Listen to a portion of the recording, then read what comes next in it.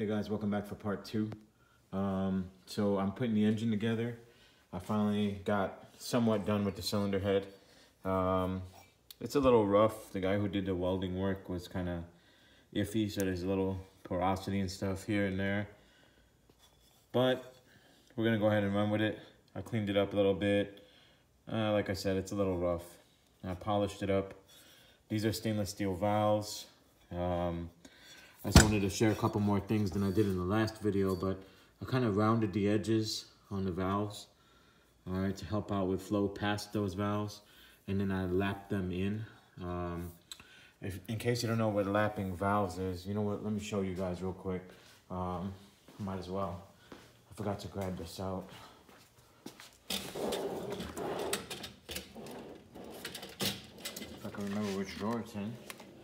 Okay, but this stuff right here, so a valve lapper, okay, it's like a suction cup, and then some valve grinding compound. So this is like a multi-compound. Sometimes they have a coarse and a fine, just like sandpaper. So get both if you find that, and then go with the coarse and then go with the fine. Now don't do too much. I can show you guys on this old cylinder head here. And these are some stock valves. You can kind of see this. Let's see if I can focus in. But you can see that's a little thin, but that gray line there, you don't want that taking up that whole area. All right, you need some of it to be shiny, not dull. All right, just slightly wider than that would be good. And then looking at the seat itself, you want a similar thing. You don't want it all the way out to one edge or the other. You kind of want it in the middle and a nice gray line all the way around. So what you do is you take your suction cup. Might as well. I wasn't intending on showing valve lapping, but might as well. So since we're here, right? Real quick for the people who don't know about it. I'm just trying to do this one-handed. It's a little difficult. Bear with me. Okay, so we got it suction cupped on there. You're going to want it on there pretty evenly. And then you just apply a little bit of that compound all the way around the valve. Don't put any on the stem because that's going to go down into your valve guide in there. And so you don't want to be, grinding up your valve guide. All right? So you put it in here, and then you need two hands for this. But you almost go like you're trying to start a campfire. Back and forth, pick it up, rotate, go down. Back and forth, pick it up, rotate, go down. And you keep doing that until you achieve that line that you want. All right? So that's valve lapping, okay? And you got to make sure, pardon me, you got to make sure the suction cup stays clean. All right? See that little grit on there? That's going to cause problems. The suction cup's going to keep falling off on you. All right, so we lapped the valves in. We rounded the edges. On the last video, I talked about this a little bit, what I did inside of here. I don't know if you guys could see that one side of the port is higher and one side of the port is lower. Let me try to get this lighting right so you can see it. But you can see we did some pretty crazy stuff in there. So we'll see how it works out. We'll see if it lasts. I mean, we made all those dimples in there to help keep some turbulence going and prevent the fuel from dropping out. You can also do the same thing with an epoxy texture, not to build up the port at all, but just enough to make sure that it creates a texture that will keep the air rolling and keep some turbulence. So I've stacked up some epoxy behind the valve that you can't really see now. That helps to get the air swirling as it enters the combustion chamber. And when you talk about porting, by the way, guys, you're not hogging out these things because you don't want to lose your velocity. Your speed through the port is very important, especially for your fuel signal out at the carburetor. You just want to take care of the transitional points, all right? And a short side radius is an issue too, which is down in here, the turn that it has to make, that hooking turn to come out of the valve, okay? So anyway, the idea is to get it rotating as it comes in and create this rotation that then creates motion in the combustion chamber. And then when it gets compressed and ignited and burned, it will continue to rotate and swirl its way out of the exhaust valve. Now I'm doing this poor man status. Okay, I don't have a flow bench or any of that good stuff. So what I did was I took it over to the sink when I was done with all my little handiwork on it. And I just ran some water through here at different angles. And I put the valve in there with no spring, obviously. And I just kind of manipulated the valve in and out of the head and watched how the water flow came out. And I was pretty surprised like at how well it handles the flow with the shape. Even though it's kind of rough, it actually did a pretty good job. So anyhow, on to what this video is actually about. You can see these are kind of scratched up because, you know, doing this with dual springs, it's really difficult if you don't have the right tool. So I have this one right here, and it had these legs on it, as you can see in the picture right there. I ground those pins and I took those legs off, and then you could take out a circlip that's right down here, and you can take this whole thing apart. And then what I did was I made this bracket out of some scrap aluminum that I had laying around. This is stuff you could get at like Home Depot or Lowe's or something like that. It's flat, and let me tell you how wide it is, just so you know, because it was pretty strong. It worked out good. So it's about 3 inches wide. All right, and so I hate when people show you a tool and they don't give you any measurements of it. So it's about let's say 4.5 tall, maybe a little taller than that. This side's slanted, and I'll show you why. This side's about the same, like 4.5 to 4 3/4 tall. And then I want to say that I went 4.5 or 4 1/4 across. All right, yeah, about 4 1/4 across. So the idea was that these two are positioned on this side. And so one screw goes into the top hole on the exhaust port, and the other one I believe is not used or for a shroud or something. And so those two right there being drilled at the right spot help me to be at an angle that works with the angle of the valve springs. And I'll show you from the front. So you don't have to do everything that I did, but I just wanted to make sure this thing went together without a problem. So this is basically how I made my own valve spring compressor right there. And then this side, just one screw hole going right into where the carburetor, the intake manifold would mount up. And then I just welded 2 washers, one on either side. And some of you are going, oh, I don't have a welder. Well, you don't have to do that. I just did it for extra stability. You might not even need it. I had to bend these a little bit to get them to sit on there just right. But man, when I bolt this thing up, with the 65-pound springs, those 15-pound helpers, the dual springs, all right, because I'm just using the 50 pounds now instead.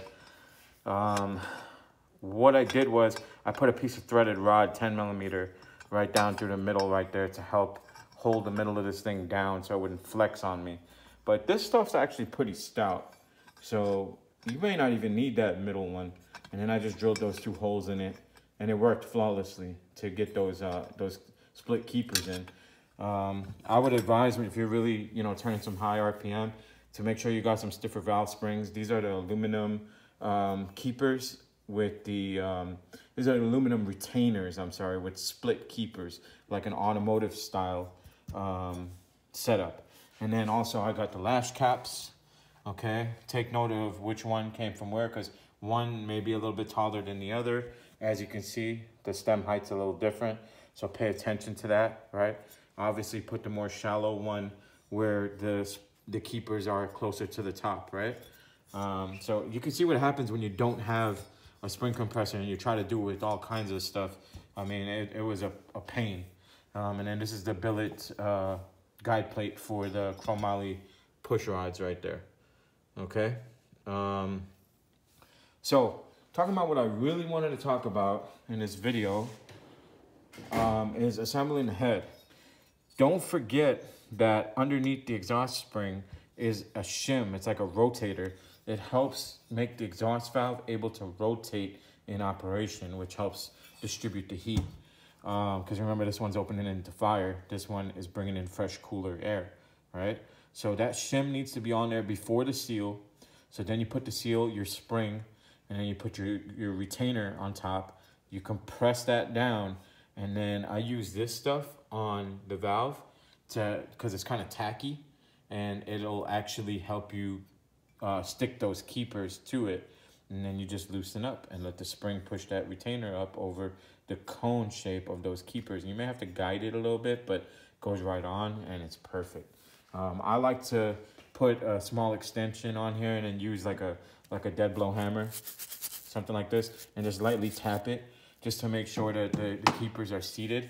And the first time I run the engine, I might run it a little bit with the valve cover off just to look at everything, make sure everything looks good.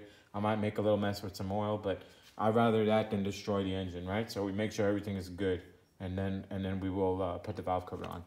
Okay, so what I did here was I clayed the engine, okay?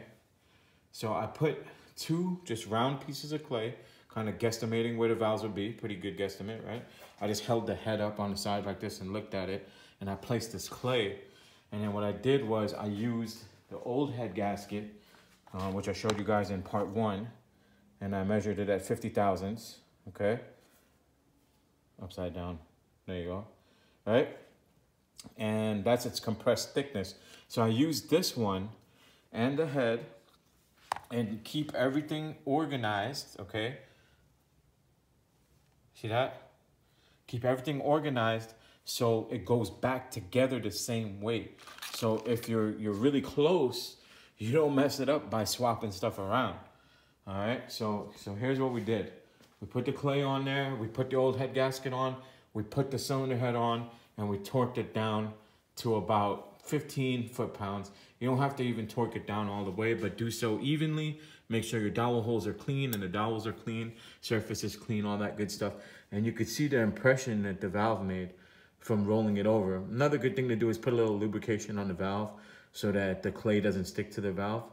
And I could tell you that this is the area on the piston that gets really close to the cylinder head where it's welded, and there's about 60 thousandths there. So what does that tell me? My piston is about 10 thousandths in the hole, all right, and my gasket is 50 thousandths. There's my 60 thousandths of squish area that you see there, and then I have about 90 thousandths right there. And I have about 130 thousandths on this side. Why so much on the intake side? Well, because the piston is moving away from the intake valve when the intake valve is opening, versus this, where the piston is moving towards the exhaust valve as the exhaust valve is opening. So you'll always have a closer deal going on with your, you'll have less clearance with your exhaust valve, all right? So that's cleaning it just to make sure that everything is right and comfortable. And with the aluminum rod, they say that you should allot at least 80 thousandths of clearance. Some people say that's a lot. Some people say they've run them down as low as like 20 thousandths of clearance between that piston and the valve. Obviously, don't go smashing your clay if you haven't measured it. I sliced it with a razor blade and took off this half and I was able to measure it like that. And the reason I do that too is because then I have a second chance and I'm getting a nice cross section of it. So I just use a little digital caliper that I have, a little Blue Point digital caliper. Let me show that to you guys real quick. This right here. It's not the most precise, okay, but it does measure, you see, the thousandths of an inch. So we'll get pretty close, not perfect. All right, you can do it with the micrometer, but that's tough with clay. All right, those fine jaws right there make it kind of easier to measure on that clay. Okay, and we can see that there's enough, so it's kind of a go, no-go gauge, right? Just so you guys know. All right, now I'm gonna go ahead and finish putting it all together, but I just wanted to share a couple of those tips with you. Oh, another one is I Loctite these with a little blue Loctite. Clean the holes, clean the studs real good, the threads, and a little blue Loctite. And you don't have to kill these, you know, but snug them down good. Unless you got roller rockers or something like that, they come with a shaft and roller bearings, and so they're a lot nicer than these are. But this is better than nothing. These are billet and they're roller tip, so it's better than stock, and they're 1.2 ratio. So, and this is from NR Racing. All right, so I think that's what I wanted to share in this video, just so you guys can have some more tips, a little bit more than what I gave in video number 1. Oh, also for the porting, this set right here was really good for just, you know, taking care of those transitional spots. And it's a carbide burst set, and it's a long reach, so you can really get in there with it. Okay. Another thing that you can do is, this thing's kind of burnt up, but it's a Harbor Freight grinder. Okay, there's your item number, and it has this little attachment at the side, and it's got the collet. It's a flexible shaft, and it's got the collet on the end that you could put small tools to do your little porting job and stuff like that. I might as well show it to you guys now, since I have two toolboxes in here, so I kind of have things divided up. This one's more like a home toolbox, or the other one's more like a work toolbox. So this is what it looks like. There's the end with the collet, and then this part goes onto the grinder right here.